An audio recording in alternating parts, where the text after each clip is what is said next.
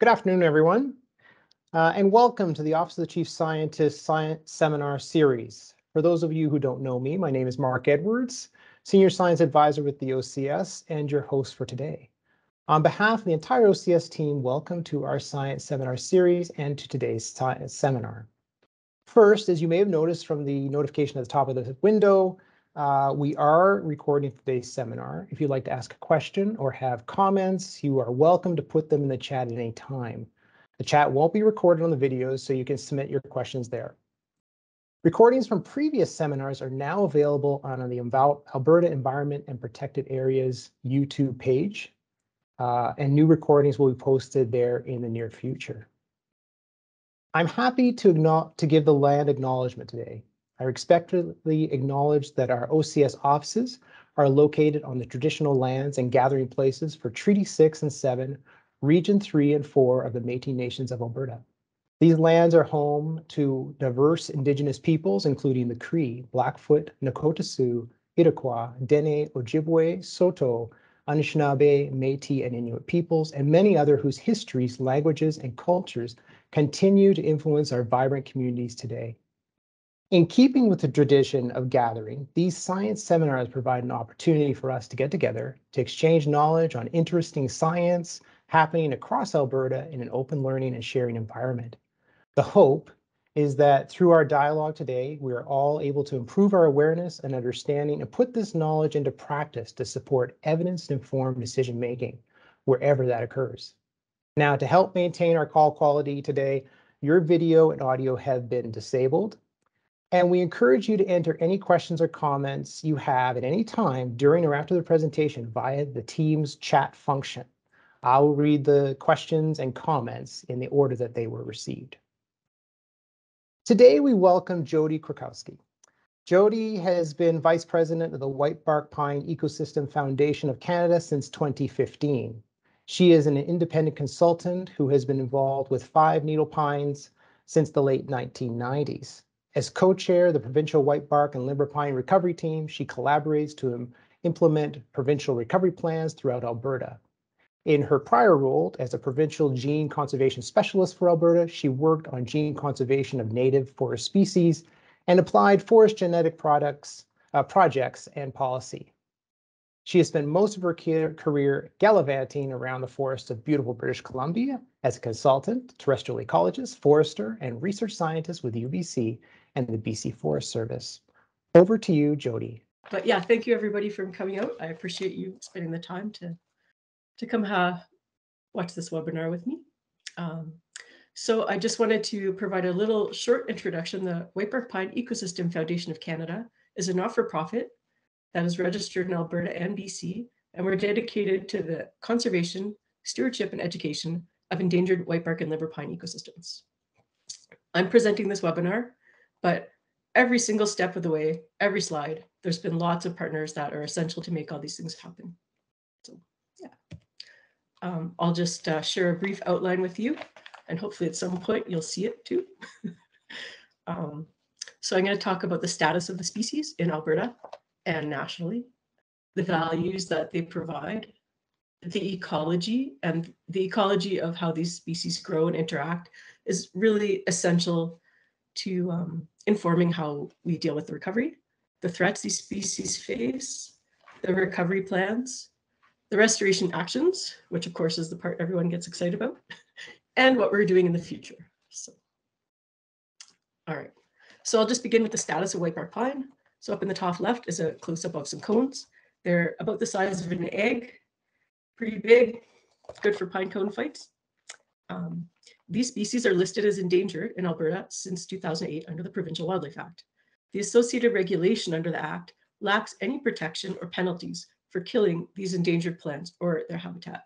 So for the purposes of information for the most part, unlike wildlife that are animals, they don't specifically have protection if they're plants in the province.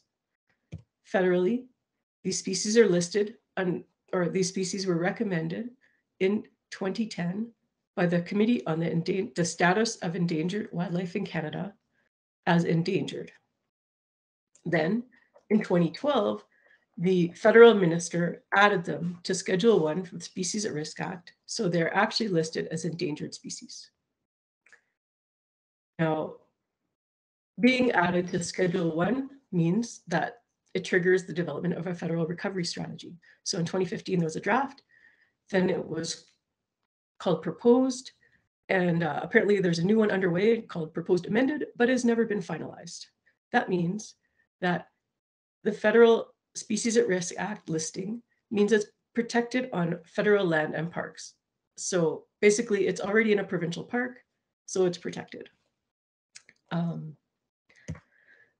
Critical habitat is habitat that is designated in an approved a federal recovery strategy, and that is the habitat necessary for species survival recovery. It was designed with animals in mind because plants don't actually move, so they kind of need the same habitat for all parts of their life.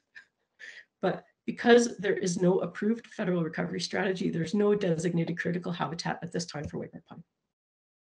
So limber pine, and up in the top left, there's a close-up of some cones. On the left, the orange or the brown cone is an open cone from the year before. Above it is a very small little developing cone that is going to be a real cone next year. And on the right is a greenish larger cone.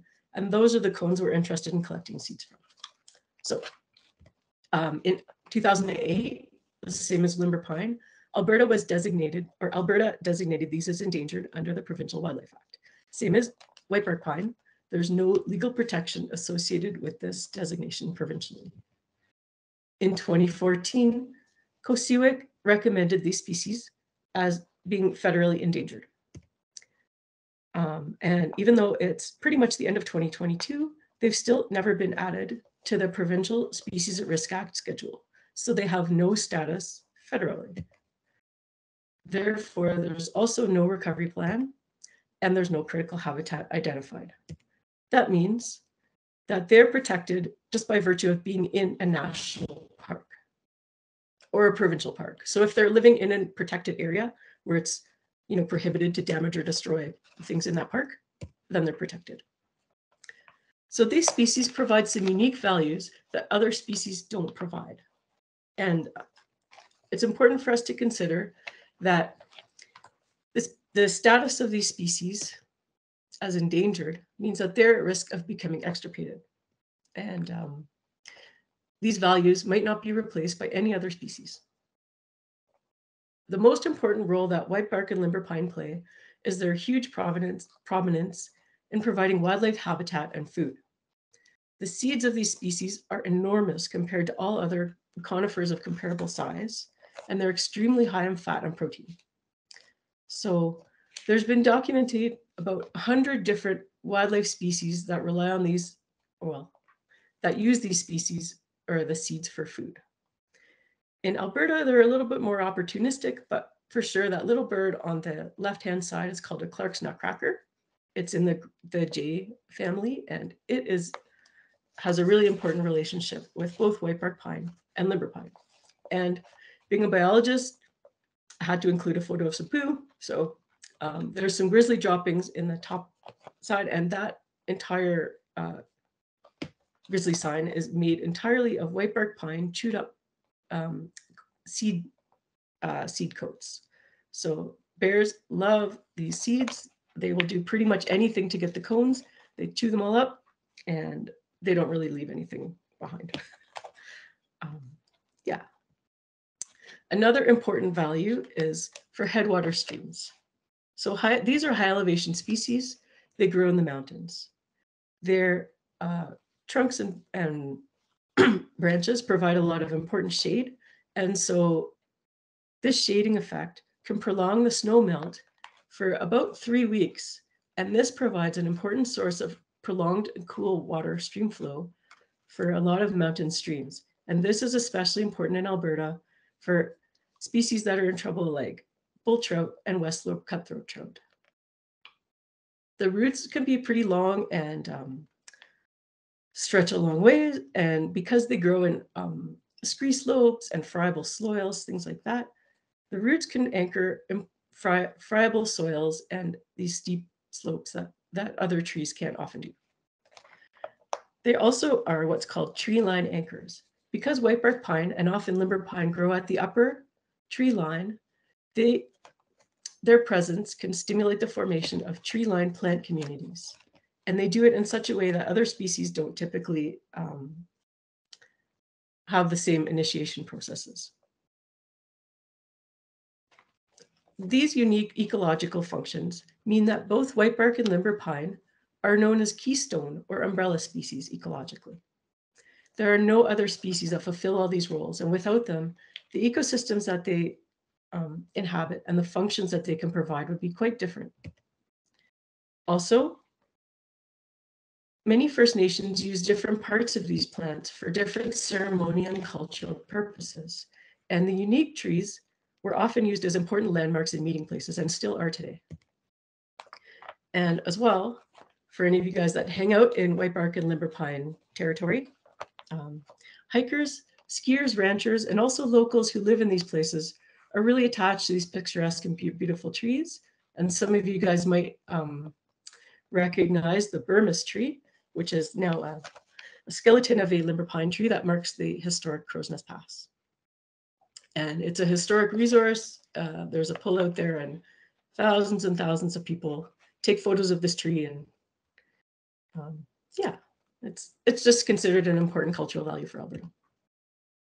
So for the ecology of these species, I want to emphasize that a real take-home message is they grow super slowly. Limber pine takes about 50 years to reach maturity and make its own seeds. And whitebark pine takes about 80 years. And they take another couple of decades to begin producing abundant cones. So basically consider that these trees take like 100 years to replace themselves. They can live a long time, 1,000 years or more under the right conditions, which is pretty awesome. They're shade intolerant. So often these species are pioneers after disturbance. They colonize open sites, or they can also be veterans and long-lived species after in sparse sites where other trees can't compete. So like rocky ridges, really dry spots, super steep slopes, that's often where you'll find these trees. They tend to grow at the tree line, whitebark and limber pine at the upper tree line, and limber pine also at the lower tree line, integrating with grasslands. They form irregular cone crops. So unlike most tree species, they don't make cones and seeds every year. Just sort of randomly every 3 to 5 years when the conditions are right, and the cones take 2 years to grow. So you'll see the little conelets, and then over the winter they will develop if the weather is right and they don't freeze, and if the conditions are right when they're pollinating, and if the timing and weather are just right for the pollen to actually synchronize and fertilize the immature ovules, then you'll get cones. But generally in between, there's no cones, and that might happen, like I said, for 3 to 5 years. And then there's what's happening, what we call a mast year, where all of the trees in a certain region or even a very extensive area will make tons of cones, which is pretty good for us because the 2-year cone cycle means we can survey the year before. We can plan to try and secure funding and logistics and try and collect all the cones we can in those very rare years when we can get them. Another important thing is that these species are bird dispersed. So this bird is the Clark's nutcracker, and you will hear them squawking away like this if you're in a whitebark and limber pine stand.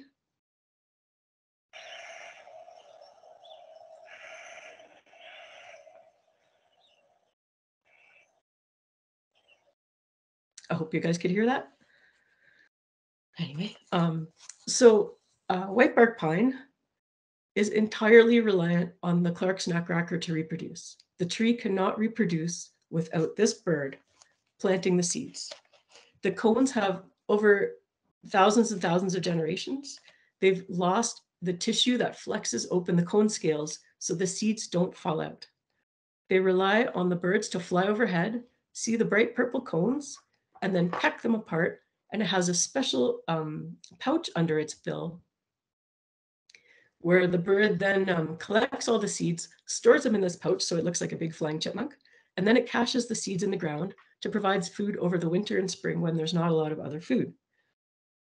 Each bird has an incredible memory because this is pretty much all they do.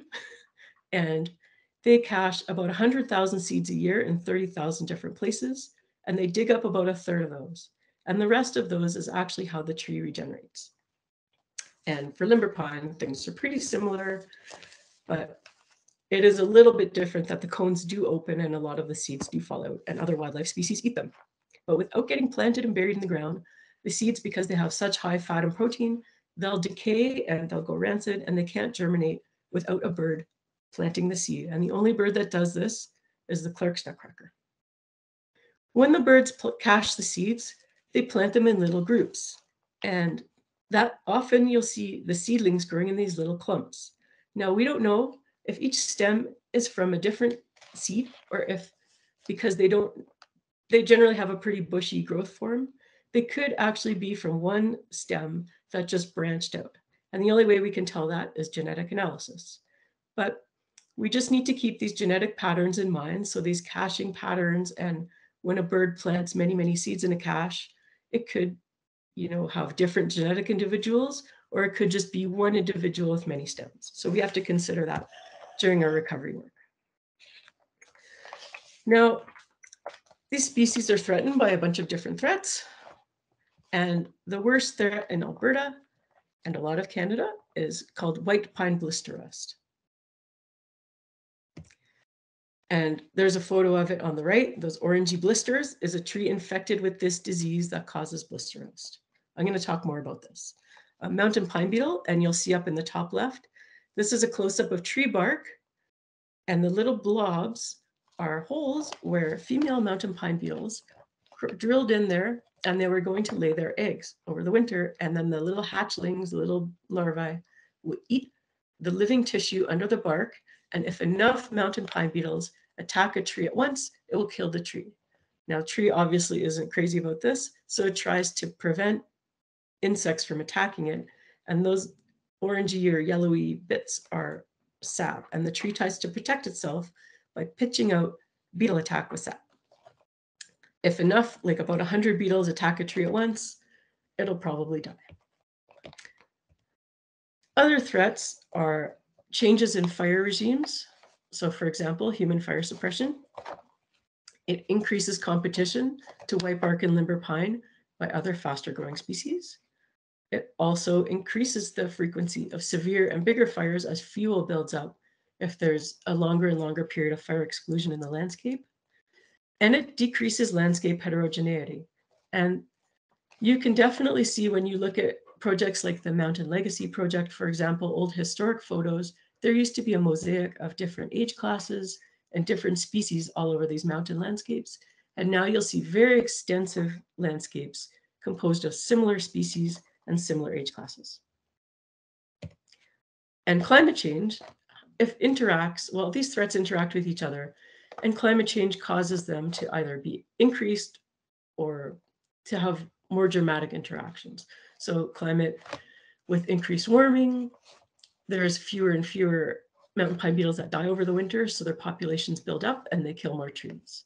Climate change increases summer drought, which stresses trees out, which makes them more vulnerable to beetle attack and to blister rust. And also summer drought increases fire frequency. So, of course, humans are also a threat, especially to limber pine.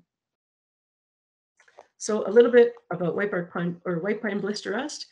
This disease is introduced first to North America from Eurasia, where it's native, around 1908. It was introduced in a bunch of infected seedlings to the port of Vancouver and has been reintroduced in the east and west coast many, many times. We cannot get rid of it. Almost every single tree that gets infected, and that is all 5-needle pine trees, they all die except for a few rare resistant trees. It infects the trees through the needles, grows down into the branches, into the stem, and everything above that dies. So you'll see in the bottom photo, there are a lot of mature trees with dead tops. They have stopped making cones. So their unique ecological functions are being impaired. They're not providing wildlife food. They can't reproduce themselves because of blister rust, because the crown has died, and those trees are going to pretty much all shortly be dead, unfortunately. Now, the fungus for nerd people, which I know the Office of the Chief Scientist probably has a couple. If you're interested in pathology, this disease has a super interesting life cycle with 5 different spore stages. And the spore stage that you will see infecting whitebark pine trees and limber pine trees cannot infect another tree. It requires another host plant to complete the rest of its life cycle so it can infect a tree again. And the one in the photo here is a currant or gooseberry bush. And so you'll see it is heavily infected with blister rust. And there's actually quite a few species that can be alternate hosts of this fungus. And that explains why it's so prevalent and widespread. To evaluate the effects and trends of blister rust, we monitor a series of permanent monitoring plots every 5 years. This gives us important baseline information. We do other health assessments because the permanent plots are super expensive and time consuming. So we also do short-term plots. And this gives us key information on the rate of decline and patterns showing greater or lesser severity and rates of decline. And then this helps us prioritize what we're going to do in what areas for recovery actions. And then I'll just briefly, this paper was published a few years ago now, looking at prior monitoring data. So every 5 years we do this. This is just for whitebark pine. And this is based on a logistic model for the Rocky Mountains and Columbia's only. And so this map shows you the predicted probability of infection based on the model for mature trees. And you can see that red area, trees in the crown of the continent, like Waterton and the Kootenays, have a probability of being infected almost 100%. And then the further north and the further east you go, the lower the probability of infection. And mortality trends are similar. I just wanted to mention, because it's a model, this is sort of a smooth surface, and there is quite a lot of variability because the disease is caused by a fungus, and there's a lot of smaller scale factors that influence the fungal infection rate. But on average, this is pretty accurate. And then this is a map of the model showing regeneration. So when we do our monitoring plots, we also look at, is the stand replacing itself? And you can see that regeneration is pretty good in the northern part of the range and in the western part of the range, and in the south and towards the east, generally where it's drier, these species are not replacing themselves. Mortality is much higher than regeneration. And over time, over these three visits, and we are just working on the next analysis now, and hopefully it'll be published before our next monitoring. But first of all, the y-axis is how much of the canopy is killed, and that reflects trees that can't produce cones anymore. So the more canopy kill, the less the stand can regenerate. So on the x-axis is latitude, going on the left from the southernmost area, on the right to the north. And the first visit, you can see that trees across the latitude of whitebark pine all had similar amounts, about 25% canopy kill. The next time, 5 years later, stands in the south had significantly greater mortality than in the north. And then 5 years after that, there was a huge bump, and there's way more mortality in the south. And since then, we've collected more data again, and I can't say that that trend has improved.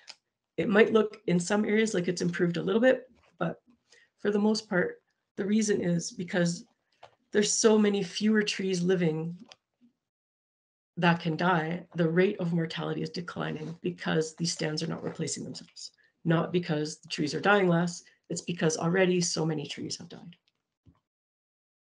So this is an aerial shot from around the Flathead area. This was a mixed stand with subalpine fir, spruce, and a lot of whitebark pine. And if you can see all the gray skeletons, all of those were whitebark pine that have died because of blister rust. And I've circled the only 2 whitebark pine mature trees that I can see in this whole mountainside that are alive. And then this is from the castle. These are limber pine. And we see extensive areas like this where pretty much all the trees have died from blister rust. So The thing is, these species are endangered not because they're rare, they're endangered because the rate of decline is so steep. All right, so mountain pine beetle is the next bad threat. Everyone involved in Alberta Forest Health knows that this is a top priority for forest health. And then for the federal part of the range on national parks, the federal government does forest insect and disease surveys, and the provincial forest health team has a very active survey and control program. So what we do is we identify high-risk areas, map the likelihood of spread using various models, and then we take mitigation actions. And these can be at different scales. So we can protect certain high-value trees, and these are using chemicals that send signals to beetles telling them to stay away from this tree. You can also do control measures of the stand, and then you can influence landscape patterns, making areas more or less susceptible to mountain pine beetle. Fire is another one that we just talked about. So overall, the trend is that fires are getting more severe and larger in Western North America. Fires remove fine fuels, but they also create a lot of large fuels. Until recently, fire was seen as fairly beneficial to whitebark pine, but new studies show that this is really not the case at all. It's quite variable. And yeah, these photos show whitebark pine stands that have all been burnt very heavily. So in Alberta, fire management is not available as a tool for whitebark pine and limber pine restoration management at this time. This is from the business plan of the Forest Ministry, which I can't remember, sorry, I think there's a new name. But anyway, this is still a key performance measure to basically put out every fire. So no matter how remote the area is, for the most part, full-on fire suppression is a priority for this government because of other values on the landscape. Fire suppression changes ecosystems in a few different ways. So there's beneficial ways or effects on limber and whitebark pines ecosystems. Fire removes competition, like we described, other species. It promotes regeneration by opening up habitat, and it reduces the blister rust hosts on the land. Negative effects are, well, these trees have really thin bark. It just kills them. So that's kind of negative. It also kills the seedlings, and really severe fires can kill mycorrhizae that are important to the growth of these species. So human impacts also affect these species. Some of you guys might recall a few years ago hearing about the Lake Louise ski hill. They got fined $2.1 million for killing 38 endangered whitebark pine trees in Banff National Park. Also heli-skis, so other facilities, Whistler, the peak-to-peak gondola, pretty much put all their buildings right on a former whitebark pine stand. Yeah, ski glading, where do you put your trails, exploration for mining and minerals, quarries, linear disturbance like power lines and pipelines, forestry, and in the right-hand side, there are a whole bunch of cut blocks that were harvested at about 2,000 meters in whitebark pine areas. This is all, like we said, in Alberta, this is all permitted because of the status of plants under the Provincial Wildlife Act, whether they're endangered or not, does not afford them any protection.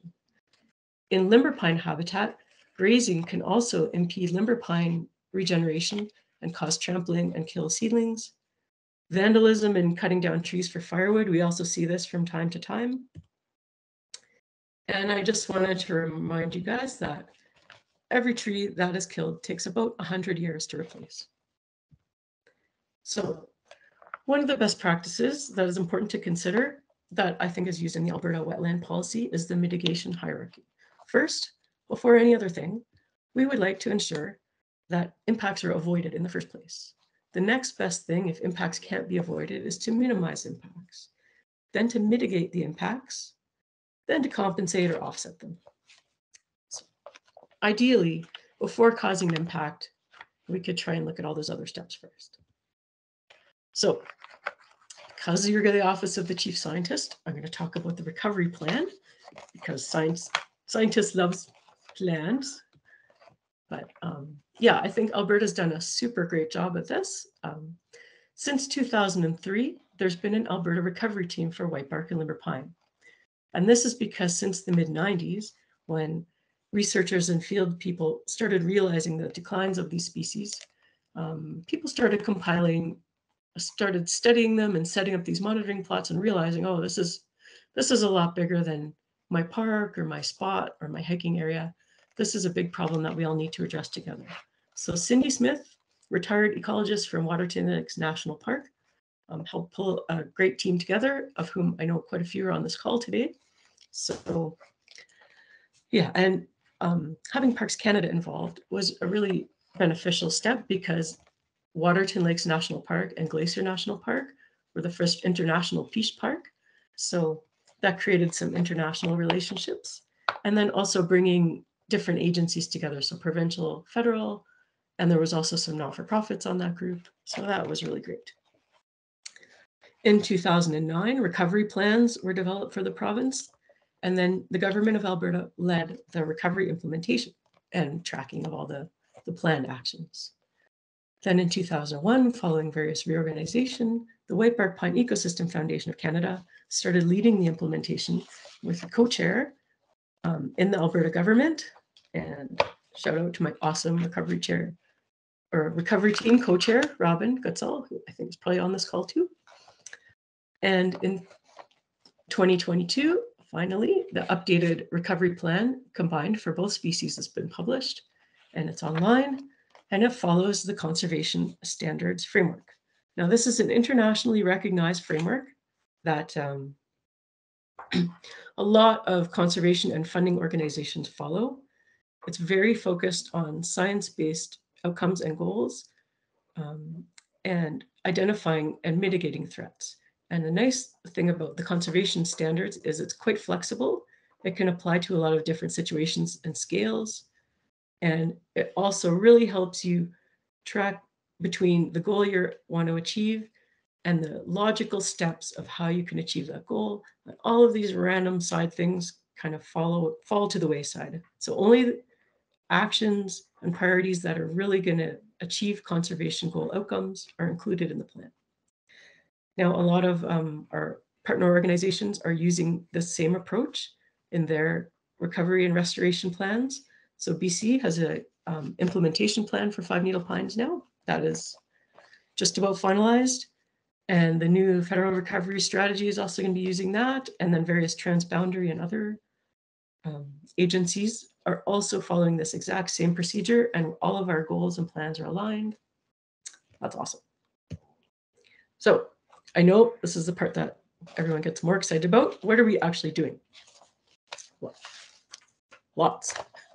The first step, though, is to find out where the species are. Because they're not commercially viable species, nobody was super interested in mapping them.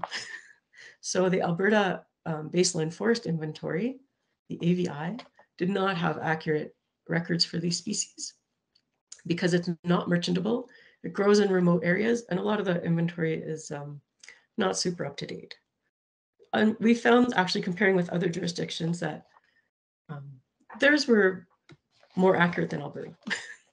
So instead, what we ended up doing was supporting, with the available data that we had, a whole bunch of habitat suitability modeling and ground truthing to validate how accurate that model was. And it was pretty good, and it was based on presence absence. We also tried this for abundance, but that was the accuracy was too low to use. But we're now collecting a big pile of new data, and we're hoping to release updated versions of this information. Next, we use this information, like we just talked about, the genetics and seed dispersal. We incorporate this into a strategic plan. So not just, oh, what mountaintop can I reach with my truck? We actually need to think about restoration at the species level. And so we have to be a lot more strategic than where is the closest microwave tower. Plus trees, I'm going to talk a little bit more about that in a moment. These trees are the core of our recovery program. Now, when we find a plus tree, and these trees are trees that we believe are disease resistant based on a whole bunch of criteria that we assess in the field, we need to collect those cones, and we need to process the seeds, and we need to store the seeds. You can't just go to the store or get your seed catalog and order whitebark pine seeds or limber pine seeds. You have to get them yourself. And if you want your seedlings to live long enough to make their own seeds, which is the goal of recovery, they have to be from trees that are disease resistant. So you have to be able to identify these plus trees and collect their seeds in the random years when they're actually making cones. The next thing we do is we have to test those trees for disease resistance. So because they appear resistant in the field, we still have to verify and validate that. And I'll talk a little bit more about that in a moment. And then we do the restoration other stuff. So we protect those plus trees from whatever bad things might happen to them. And we plant seedlings and we thin competition and we do other stuff. We've also developed species-specific seed zones based on the genetics, biology, and ecology of these species to enable restoration. And this is the case in both BC and in Alberta. And so, yeah, now I'm going to talk a little bit about how we plan our restoration. So spatial restoration planning, like I said, we can't just be kind of ad hoc, opportunistic. We have to be as strategic as possible. So this process was developed through the Crown Managers Partnership for the Crown of the Continent area. And this weird map is a grid of, in Canada and in Alberta, where is the Crown of the Continent? And so on the right-hand side, the green areas are protected areas in Alberta, and the yellow ones are national parks in Alberta. And those orange squares are 12 by 12 kilometer grid cells that the landscape was divided into. And on the right-hand side of this map now is scaled out the range of limber and whitebark pine in Alberta, basically all the mountains and foothills. And then in the lower right-hand side, you should be able to see the Crown of the Continent grid, where we did our initial strategic restoration planning. So we still have a lot of area that we have to extend this to. To develop this process, we did a 1-year pilot with whitebark pine covering 3 areas in Montana. And then based on that successful process, we extended it over a 2-year process to include limber pine and over the full Crown of the Continent area, which, as you can see, compared to Alberta and the rest of Canada's needs, is pretty small. So that took us 2 years, but that was mostly sorting out the process. And so just in the lower area, those black outlines are the 12 by 12 kilometer grid squares. Each square has a label. And then the shading is habitat modeling, or, well, a logistic modeling for the likelihood of success of different restoration treatments. And the blue areas are cut blocks. And the red stars are where we have mapped some plus trees.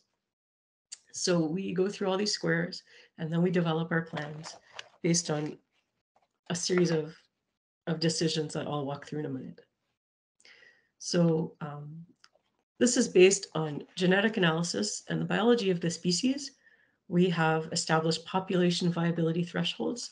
So in order to keep Clark's nutcrackers visiting these stands and dispersing the seeds that cannot disperse themselves, we need to have enough cone-producing mature trees across the entire landscape to keep this system working.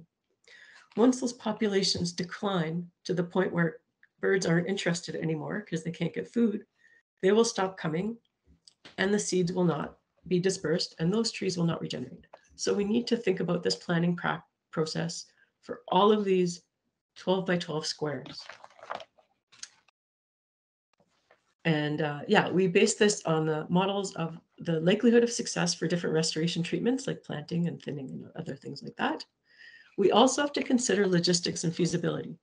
Now, if Alberta is not going to, currently approve using prescribed burns in certain areas, then that is not a tool that's available. So we have to consider what's available. Also, in terms of access, these areas are very remote. It's very expensive to get everywhere with a helicopter. So we have to be pragmatic about our decisions for restoration. So our intent is to take this process and expand it to the Rockies and foothills, and then across the rest of their species range. And it looks like partners have been very successful in securing funding to support this process. So looking forward to that. And the goal is to develop a 10-year spatial restoration plan for both of these species and to do it. And so this is the article that outlines the steps for this restoration planning process. So the first step is we mapped out the actual range of the species where we had data and the potential range. So we might be restoring areas that are no longer occupied or areas that are suitable, but just happen to be not currently occupied due to various random factors. Oops. And the next step is we also map out conservation values. So for example, watersheds, grizzly bear habitat, recreational values, other things like that. And then the next step is to map out the stressors across the range. For example, blister rust, mountain pine beetle, current and future fire risk. Some of these couldn't be mapped for Alberta because we just don't have this data. But we were able to adjust the model to incorporate all of the available data when we combined all the data from the partners across the crown of the continent. The next steps are we develop a logic model for spatially explicit treatments. So what kind of stands and what characteristics and access and all that sort of thing would you plant at, or thin, or collect cones, or apply other sorts of protective measures?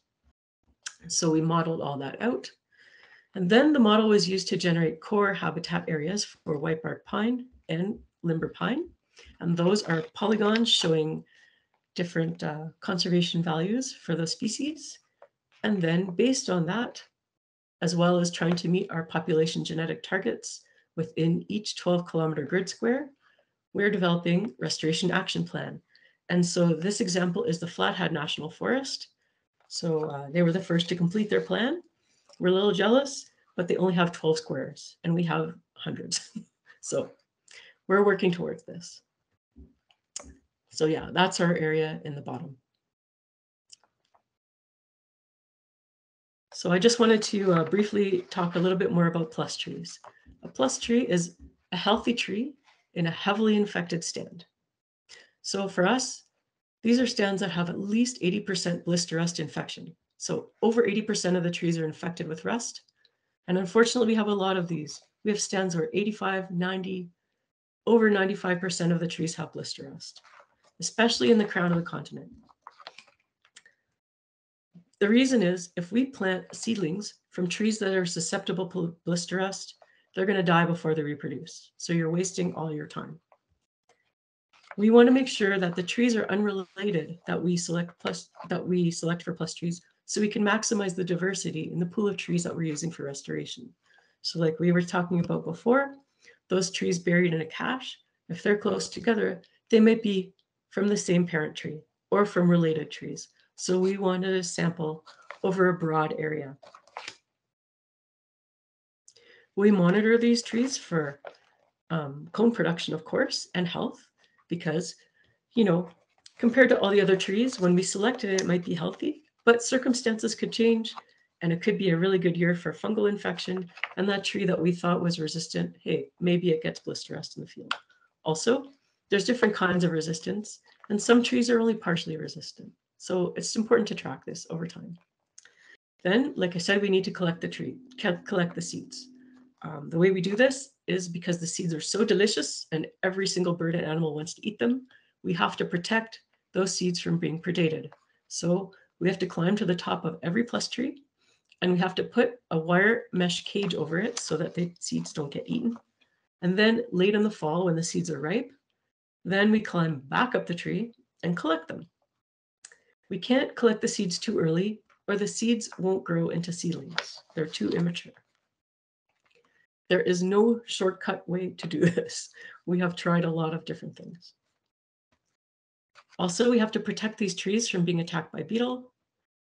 Parks Canada has an extensive program now where they're starting to fire smart all their trees, about 2 tree lengths around each tree. And we record after the trees get tested for genetic inheritance of blister rust. Then we record if the tree is a winner, that is, it's passing on heritable disease resistance to its offspring, or it's not, and we just thought it was good in the field, but the seeds are not actually growing resistant seedlings. Then we want to make sure that these locations of these trees are known so they can be protected if there's a development. So they're all in Layer Manager, the GOA GIS layer warehouse. And yeah, we make this information available to project proponents, forestry companies, whoever's operating. These trees can't be replaced. They're super rare. We can't afford to lose them.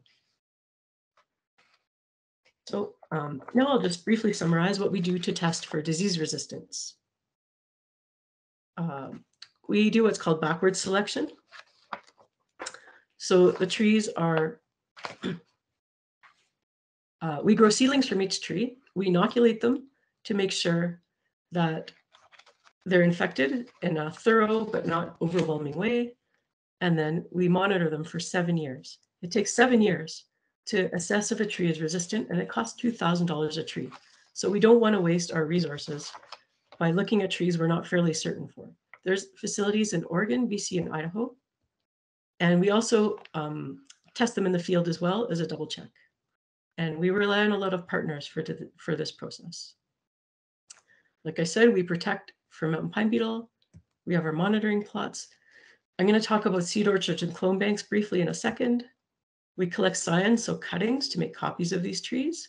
We provide training to build capacity, and we do as much outreach and education as we can, and we provide best practices. Seed orchard is like a fruit orchard, but the point of that is to try and make as many cones and seeds as possible, not fruit. So because we collect sign from the top of every tree, it carries the hormone balance from the top of a mature tree. So it should start producing cones and pollen many decades earlier than having to start from growing a seedling. We only use the best tested trees from each seed zone, and we establish many copies of each in a seed orchard in a secure and accessible site that we'll be using for about 50 years to create, to try and grow as many seeds as possible. We fence them to protect them from vandalism and browsing. And yeah, sometimes they require irrigation for establishment. And a clone bank is a similar thing where it provides genetic copies of each parent tree just in case something happens to the tree. And it's like a backup for the seed orchard. We need to make sure that we have multiple sites just in case something happens to our trees. And then here's just a map of where we have all our facilities. And also here's some photos of grafts in the nursery that are just a couple years old that are already making pollen and cones. So this is a map of where all of our partners have done restoration planting so far, which is awesome. In Alberta, we've planted close to 100 hectares so far, and over 30,000 seedlings planted. But so far across Canada, we've planted over 300,000 seedlings in over 800 hectares, which isn't a lot, but it's growing rapidly over time.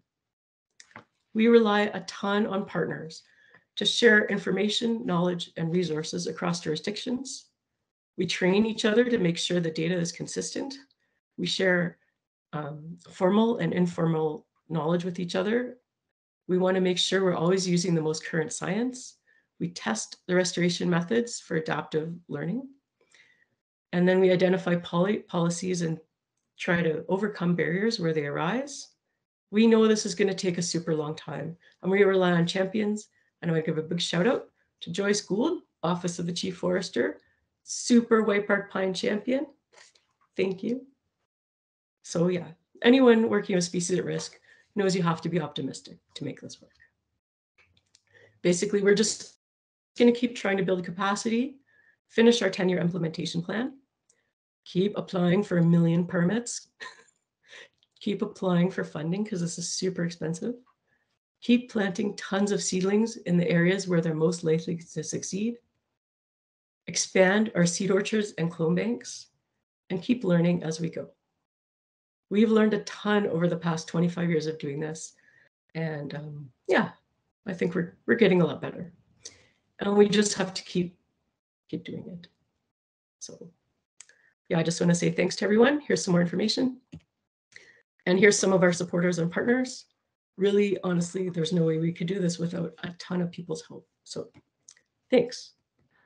Thanks everyone for joining the science seminar today. Our next science seminar will be on December 6th, and we will be hosting Dr. Vic Adamowitz from the University of Alberta, who will be presenting on social and economic dimensions of chronic wasting disease in Alberta. Hope you all can join us for that.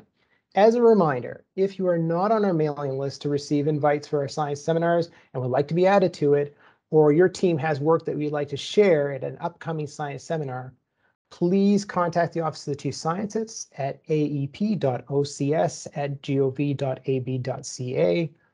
We'll end there for today. Thanks again, Jodie, for sharing your work, and to everyone who tuned in, and we'll see you next time. Thank you. Bye. Bye.